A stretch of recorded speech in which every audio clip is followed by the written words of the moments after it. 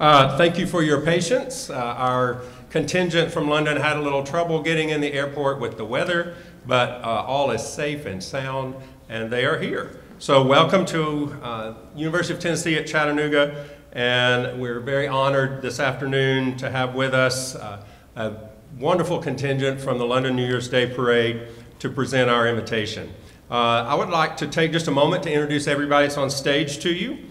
For those of you who don't know me, my name is Randall Coleman. I'm the Director of Bands here at the University of Tennessee at Chattanooga. We also have on stage Professor Rob Truon, our Assistant Director of Bands, Ethan McDaniel, our Percussion Professor at UTC. Yes, you can applaud for them. They're your teachers. We also have our drum majors for the 23-24 season. We have Matthew Warren, Justin Hayes, and Dylan Campbell.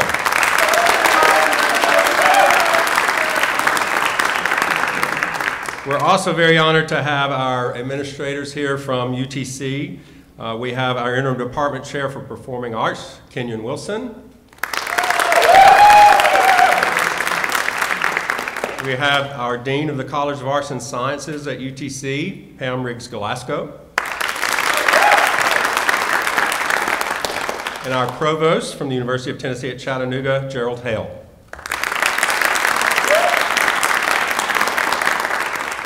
And our contingency from London, you will be quizzed when we're done to figure out, make sure you remember everybody. And I'll ask them to stand up and wave so you can see them. First of all, longtime friend Bill Northern, who's the Senior Director for International Participation. Bill. We have Dina Blonsky, who is the Special International Envoy and Deputy Director of Client Relations. He's down here. We also have Senior Patron Duncan Sands, who's the former Lord Mayor of the City of Westminster, and the great-grandson of Winston Churchill on stage. And then the founder and director of the London New Year's Day Parade, again, someone I've known for a long time, tremendous respect for, and he's going to come up and speak to you for just a moment. This is Mr. Bob Bone, the founder and director of the London New Year's Day Parade.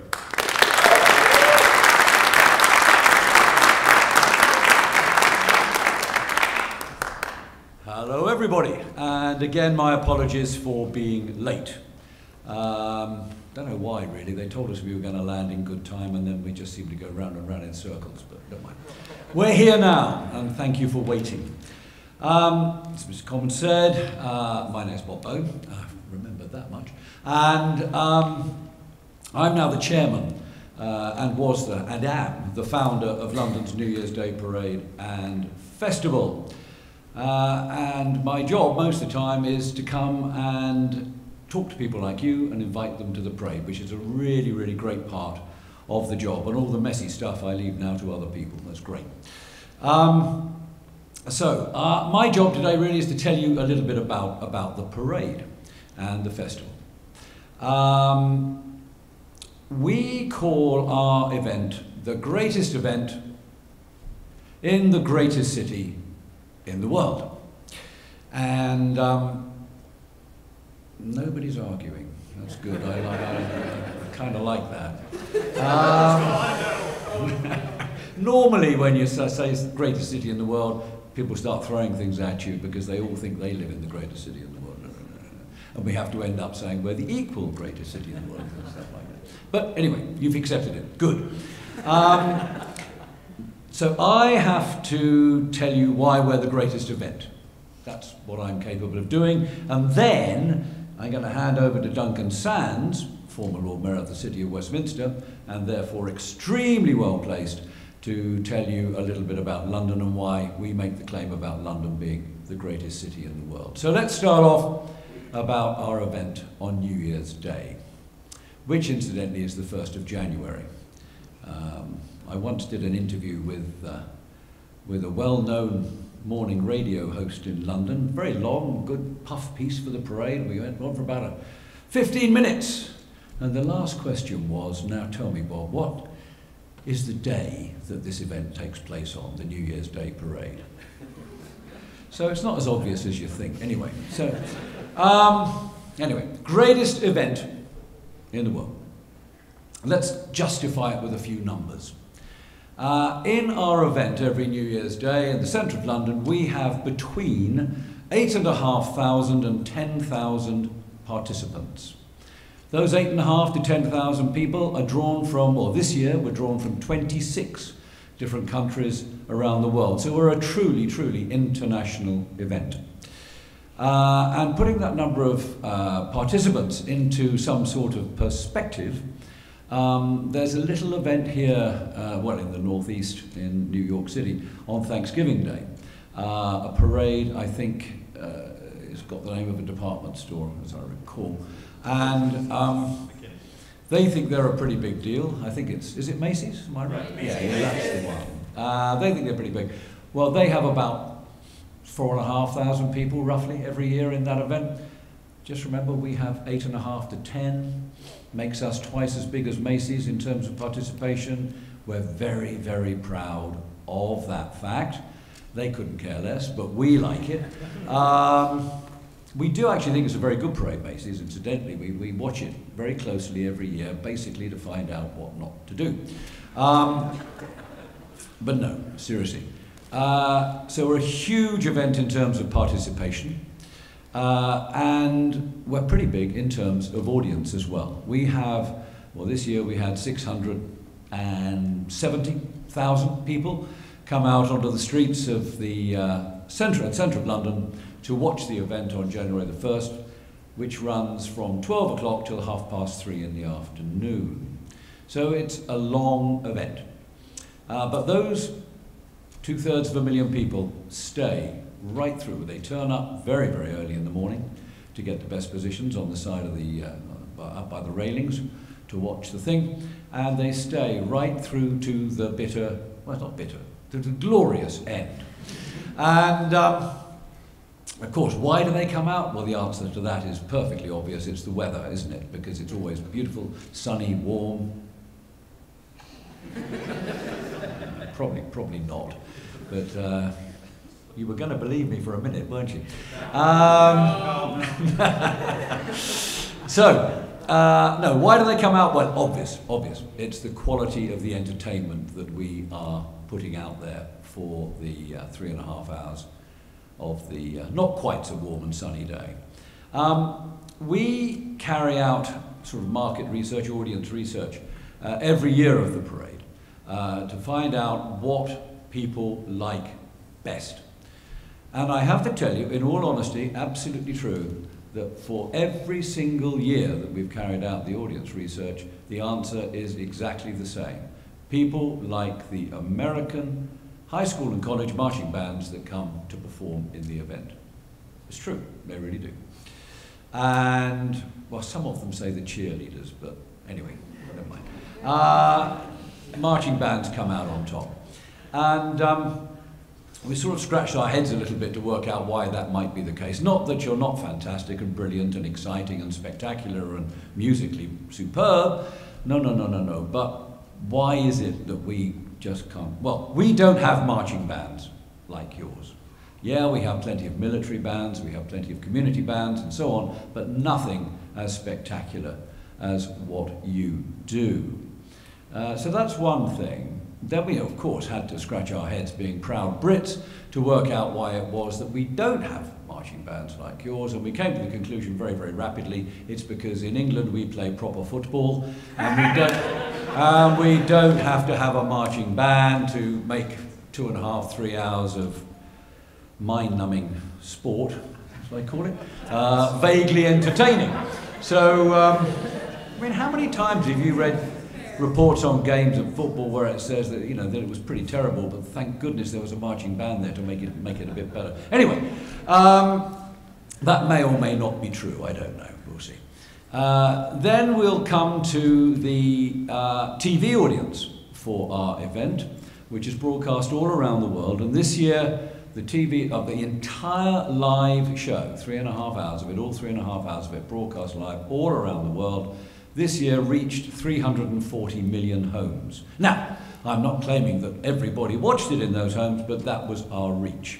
And we do know that a lot of people did watch it, and literally all around the world. In this country, We have had a deal now for a number of years with PBS, American Public Television, which I'm sure you're all familiar with, and I'm pleased to say that we've just signed up for another 3 years. They take our event live and whole for the whole 3.5 hours. And many stations actually repeat it and repeat it and repeat it, which is great. Because, of course, on the West Coast, people don't necessarily want to get up at 4 o'clock in the morning to watch us, and so it's quite nice to be able to watch it a bit later on. And the great thing from our point of view, why we've signed the deal with PBS, is because we can guarantee everybody that takes part, that they are going to be seen on the television program. There are no ad breaks. Therefore, where commercial channels might decide that they're not worth any money to us, potentially, so we're just going to cut them and play an ad for, I don't know, McDonald's or something. With us, with PBS, no breaks, so you're definitely seen. However, we do not want anybody to see you on television live, because we want you all to come to London, supporters as well as players and members of the band. So, have I sort of made the event sound like it's something you might want to come to? Yeah,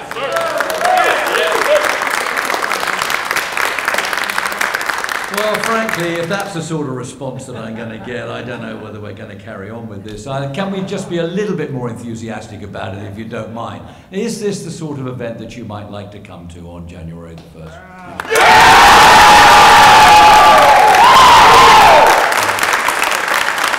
Okay, well, yeah, that's good, very good. But you're going to have to do a little bit better than that now. Because I'm just about to ask Duncan Sands to come and talk to you about London. Now, the thing is that he thinks that he gets a lot more applause than I ever do. And it's basically because I tell everybody to make a lot of noise for him.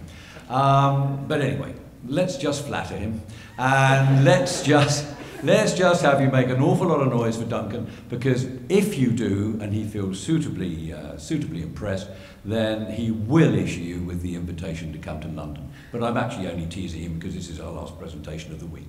Anyway, a lot of noise for Duncan Sands, please.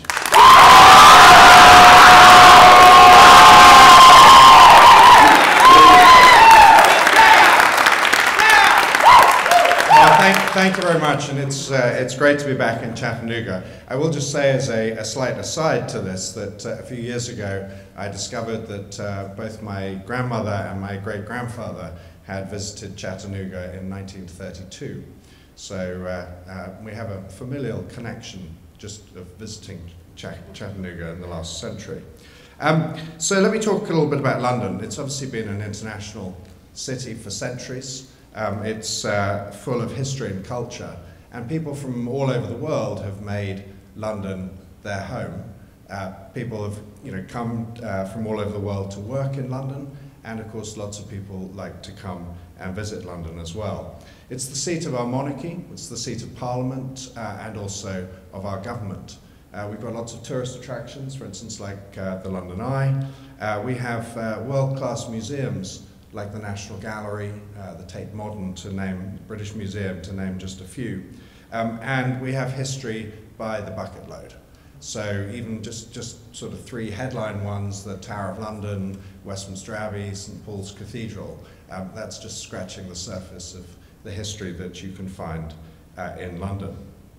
But probably the best way for me really to describe London is to describe the parade route. Which takes place right in the centre of London through the sort of historic part of the city. But first of all, let me just ask for a show of hands, who has been to London before? Okay, so just Bob, you didn't put your hand up.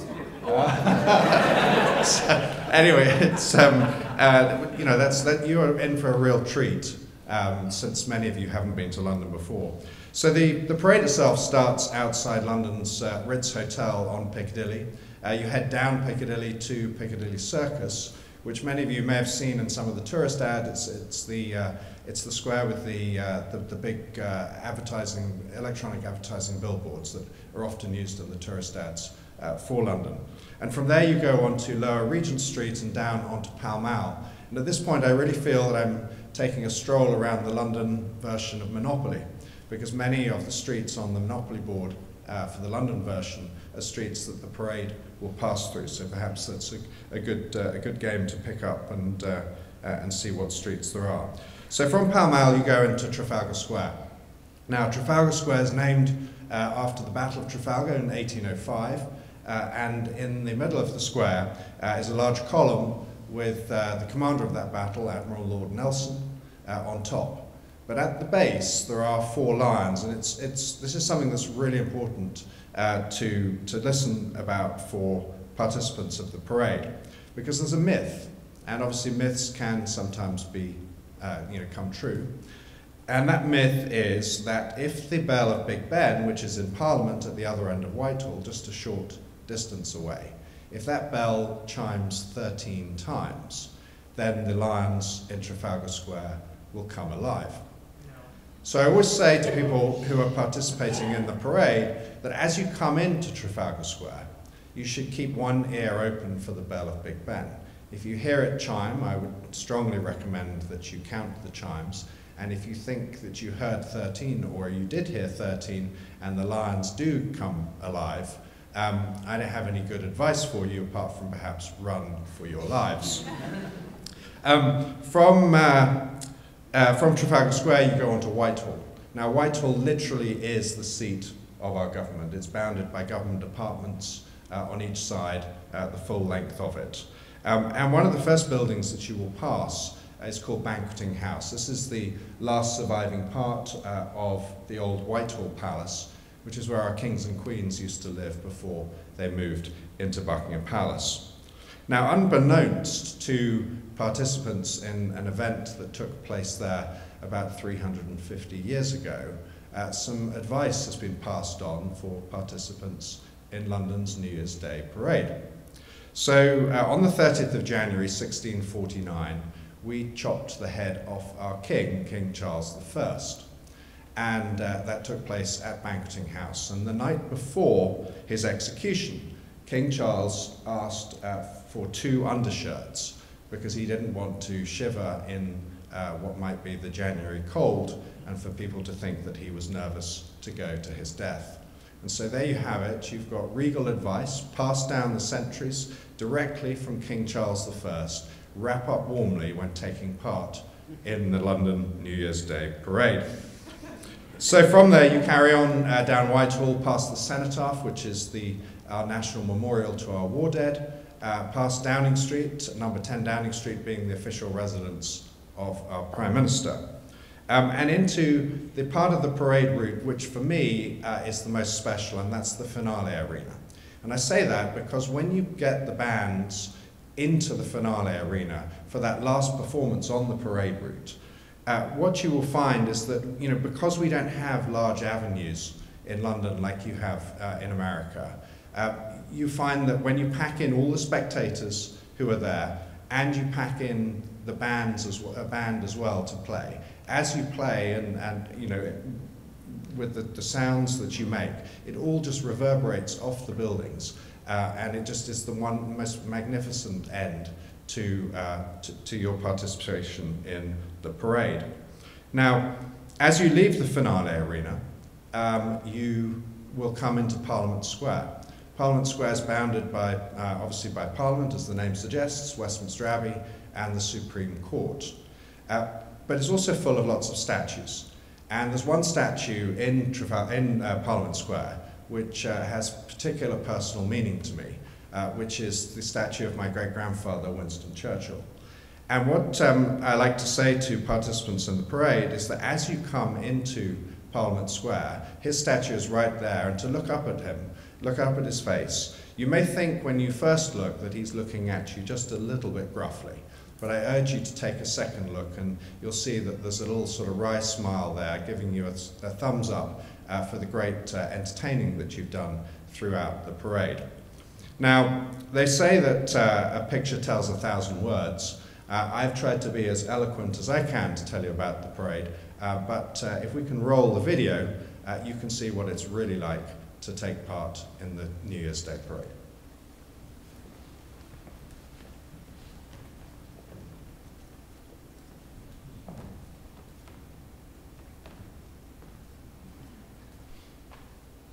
There is sound, I promise. There's sound. And that international welcome extended into New Year's Day. 10,000 people took part in London's annual parade, marching and dancing through the capital. Happy New Year! Happy New Year! Happy New Year!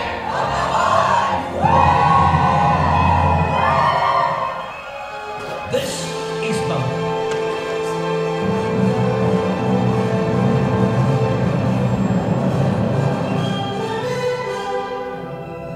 This is London's New Year's Day Parade, one of the world's great street spectaculars.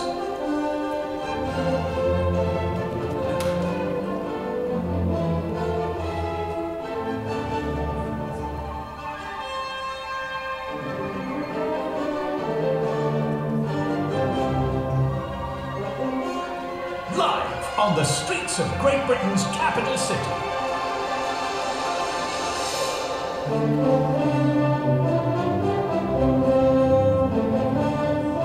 Graced by performers from across the world and the very best marching bands and cheerleaders from the United States.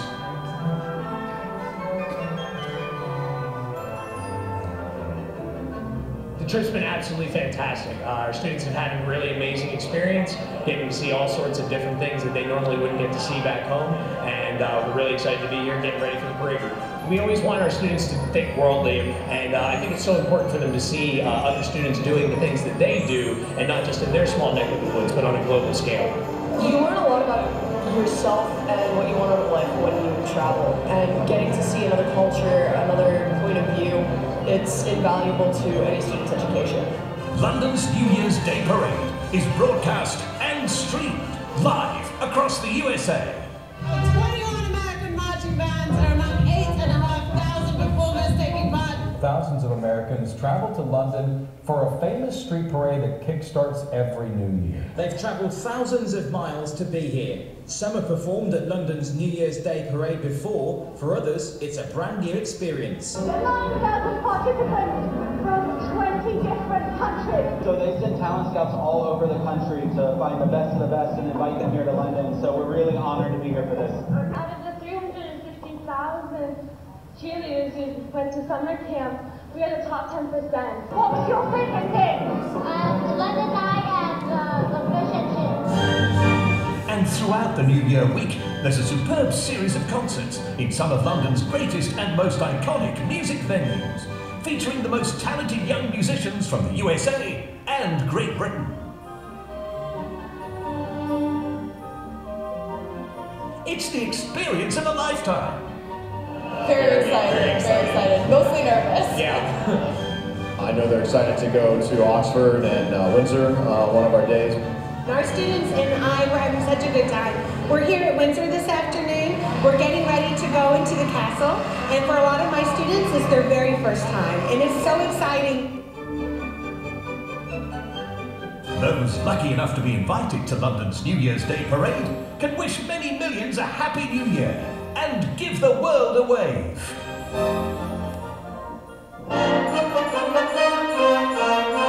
London's New Year's Day parade, a cherished turn-of-year tradition the world over.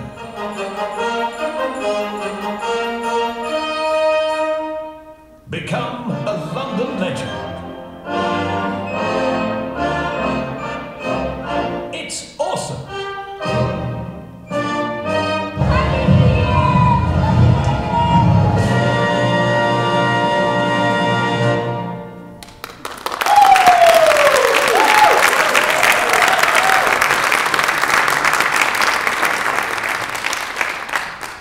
So does that sound something like that you'd like to be invited to?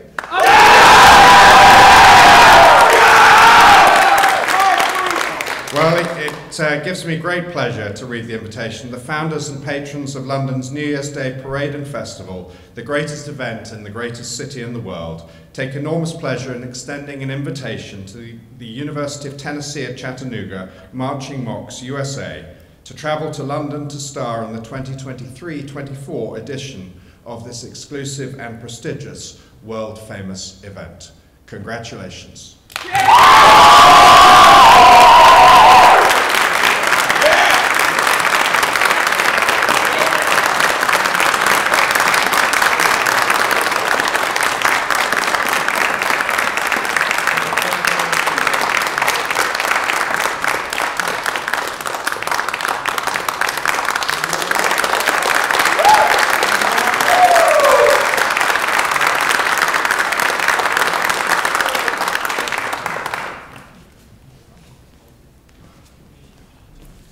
So, you accepted then. That's always something of a relief, because it's a long way to come, a difficult journey if you're going to say no, so I'm pleased you accepted. We've got one more thing that we need to do, and it's really quite important. We were talking about the weather earlier, were we not, in London, and you all agreed that it probably wasn't as good as I was indicating it might be on January the 1st, right? Yes. Good, okay, cool. Actually, on January the 1st, 2017, the weather was atrocious. It rained a lot. In fact, it didn't just rain, it was a deluge, it was a monsoon almost, it was horrible. And we had the bands and all the other acts walking down the streets ankle deep in water. It was not much fun. However, actually there was a terrific spirit in the event. Everybody thoroughly enjoyed battling the elements and taking part, and indeed all the spectators stayed, nobody went away. So it wasn't a failure in any sense of the word, but it was uncomfortable. So we decided that we did not want it to rain again ever on January the 1st in London, at least between 12 o'clock and 3:30. So we asked everybody what we could do to be absolutely certain it would never rain again on January the 1st between 12 o'clock and 3:30. Did anybody have a solution? No, you're quite right. Nobody really. It took ages. And then finally, some bright spark, at least I thought it was a bright spark, didn't think it was a bright spark at first either, suggested that the solution to our problem was an umbrella. Yeah, I laughed too, because I thought, well, an umbrella's jolly useful when it's raining, but it's not got much purpose when it's not raining, if you see what I mean. So how does an umbrella stop it raining? And then the person said to me, you know, you should know the old saying about umbrellas, and that is, if you leave home without your umbrella on any given day, you can probably put a bet on that it's going to rain. If, however, you keep your umbrella with you all the time, then it's probably not going to rain. Well, we put this myth to the test, a bit like Duncan's lions, but this one we found actually works. And so every time we come to present to a group, ever since the 1st of January 2017, we present them with London's New Year's Day Parade umbrella.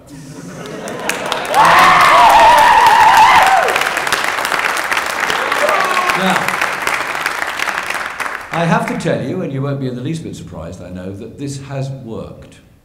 Ever since that fateful day in 2017, we have had no rain on January the 1st in central London between 12 o'clock and 3:30 in the afternoon. And long may that tradition continue. So what I need now is the most reliable and trustworthy person from amongst you who is coming to London, for sure, to be the custodian of the umbrella for this group. So do I have a candidate who I can rely on? Am I going to?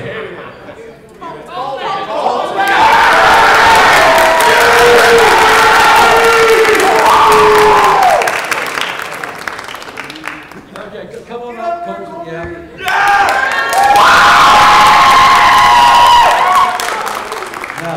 Now then, let's be very, very certain about this, that we're right, okay? Colton, you have been selected by everybody, it seems, popular acclaim, to be the custodian of the umbrella. So, what I want to be sure is that you are happy to accept. Yes, sir. Yes. And there has, you are happy to accept, and there has been no coercion. No coercion. So, you all heard that, right? Yes. Okay, fine. Please do. Now, don't go away yet. Don't go away yet, because now you have accepted that umbrella. This is what happens. That piece of equipment, the London New Year's Day Parade umbrella, must not leave your person at any time at all, between now and 3:30 p.m. on January the 1st, 2024. So I'm quite serious about this. Morning, noon, night, take it to bed with you, please. Into the shower, everywhere you go, that umbrella is yours. It's with you. Now, this is where you all come in. I know that we can trust him. I know that it's going to be absolutely fine. But, just in case, we are on all of those, oh, it's gone now, but anyway, we're on all of the, what are they called? Oh, social media sites, that's it, yeah, that dreadful thing. And actually we found a use for it. Our social media sites are all LNYDP, either at LNYDP or LNYDP.com. LNYDP, London's New Year's Day Parade. LNYDP. Got it? Right, like us, follow us, do whatever the heck you do. LNYDP, don't get the last two letters the wrong way around, or you'll be communicating with the police department somewhere and you might get yourself into trouble. So, LNYDP, right. We know that Colton is going to keep that umbrella with him all the time, but in the very, very unlikely event that he doesn't, I need you, please, to whip out your smartphones or whatever, take a picture of him without the umbrella, and immediately post it on one of our social media sites, probably Instagram's the best one.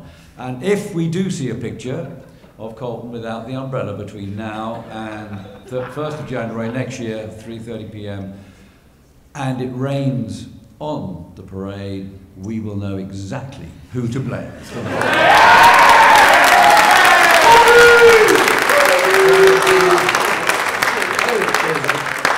So, all we can do for you, really, to make it a little bit less painful, is to make you the first recipient of the LNYDP pin for University of Tennessee, Chattanooga. So there you go. Thank you.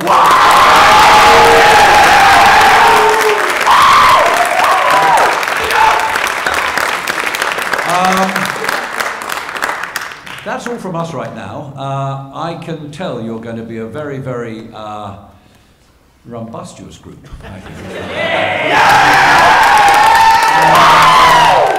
You're going to entertain the crowds in London spectacularly, and in return, we are going to give you a terrific week in London, a week that's going to change your lives for the better forever, I like to think. So I very much look forward to seeing you in, 9 months' time? At the end of the year in London. Thank you very much indeed.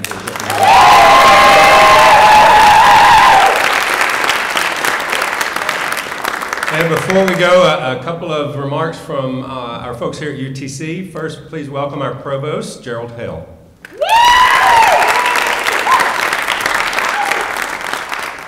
Thank you and good afternoon. To our guests, I want to thank you very much for this wonderful honor to the university and to these amazing musicians. To our music faculty, you are absolutely outstanding. To the members of the marching Mocs, the drum majors, and these outstanding musicians, this is an honor that is incredibly well deserved, and I congratulate you. I would also say that my hope and what I truly believe will happen is that next year, as this contingent travels around to extend invitations, and the story is told of what the people who watch the parade love most about the parade, is that next year they're going to say, what I loved most about last year's parade was the marching Mocs from the University of Tennessee at Chattanooga. You've done a great job of extending Southern hospitality to our guests, but now I'd like for you to take this opportunity to congratulate yourselves on an honor that's well deserved.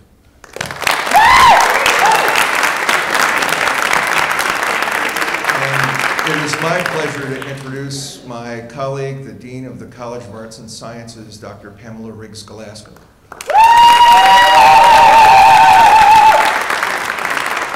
students, I'm so excited for you. I'm a fellow band member, so I'm a chemist by day, but music has always been where my heart is, and I marched in marching band all through college as well. I remember my tour. We went to the greater Detroit area for our tour. So, but I still remember the music we played. I still remember the experience and the bonding that happens when you make music with one another. So I'm really super excited for you. And I'm also really excited because I'm going to tag along too.